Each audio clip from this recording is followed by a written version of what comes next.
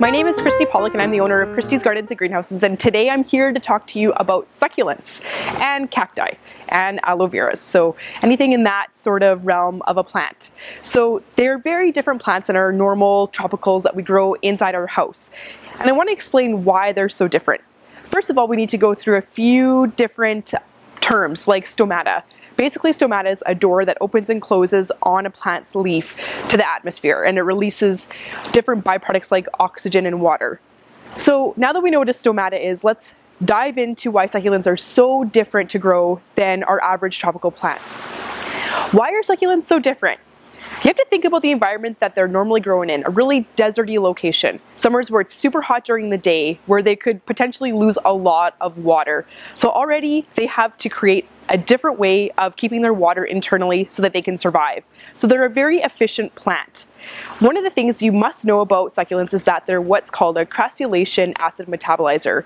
You can also Google that, it's called CAM. So CAM plants are very different because they open those little doors, those stomatas, at night and absorb the carbon dioxide in the evening versus during the day like our other tropical plants. So you have to think about that again when you're watering them at home. If they're closing their stomatas during the day and they're opening at night, they must need less water.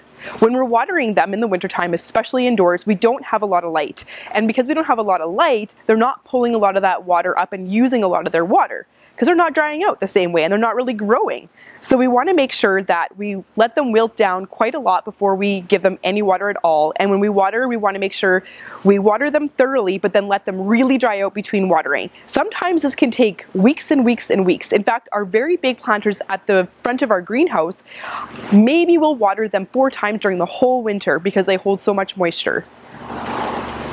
Really, it's a watching game with your succulents this winter. If you want them indoors, you have to wait till they're totally wilted and their leaves are almost falling before you give them a nice shot of water. Then in the spring, don't worry if they look terrible. We can trim them up and basically get them to regrow again for us, regenerate, and then put them outside. They'll get lots of light and lots of temperature.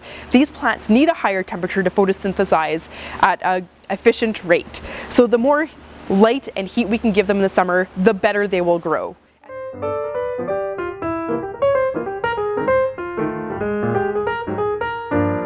Thank you so much for watching.